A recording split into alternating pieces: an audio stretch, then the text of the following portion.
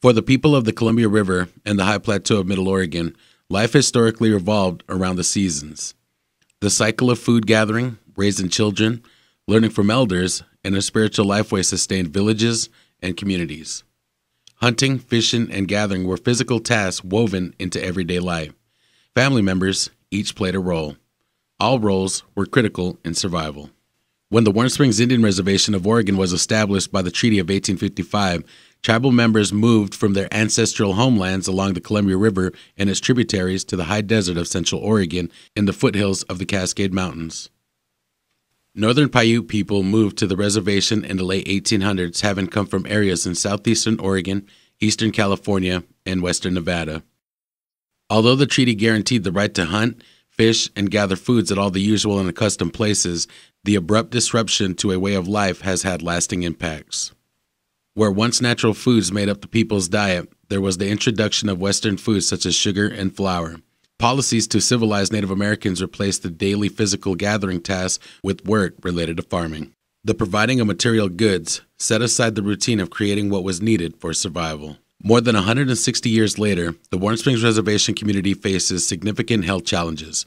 The change of lifestyle, the introduction of unhealthy habits, the negative impact of relocation and oppression have been detrimental. Today, many suffer from chronic liver disease and cirrhosis, diabetes, and substance abuse. High levels of risk factors are observed throughout the community, but personal choices underlie the cause of many illnesses and injuries. Reducing risks and charting a path to better health is a very high priority for the reservation's health system and the community. For both adults and especially youth, evidence-based tribal best practices include the reduction of negative risk factors and the increase of protective factors. Research has suggested that protective factors that promote Indian health and healing include connectedness to family, emotional health, and culturally specific programs that strengthen family ties and spiritual orientation. Years back, they never had lawn houses. The families would be out somewhere and then they'd say the roots are right, and they'd get 2 or 3 families together and all gather at one place. And even then, they didn't have new material to get, but they'd get out their brightest material and their brightest clothes to put on. But they made sure they had new moccasins, something new to wear, to show the Creator that they appreciate that they were going to have new roots for the year.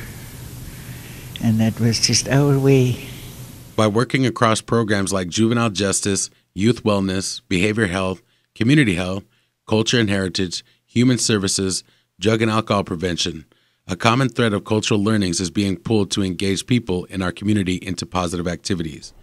We had about 8 beginner cutters, and you can tell, but the fish will still taste good. It's good. It's good teaching. Yesterday they was getting teaching how to cut salmon and deer meat. Oh, it's very important for them to learn their own culture and their language, and when they grow up they need to teach their kids the meaning of the long-ass way. I learned how to make my first drum. Turned out well. The picture I put on it was a hummingbird because it's my grandma's Indian name, because there's barely anyone that knows how to teach this stuff, and we're running out of people that knows how to do it. We started out in the Soaring Butterflies Warrior Spirit class at the middle school. Before the feast even came up, we talked about gathering and the traditional foods and getting ready and preparing for them for us to get ready to dig. It was a real blessing today to go out and gather with them, and it was a lot of fun. Heard a lot of fun stories, and we had a good time. Activities can involve traditional practice, dance, song, language, and history. In addition to the classes, groups, and events themselves, community media reinforces the learning content, pushes out messages about opportunities, and celebrates the efforts. Collecting data over time from those who have engaged in learning about distinctive cultural practices and the history of historical impacts affecting tribal lifeways will demonstrate success in individuals making healthier choices.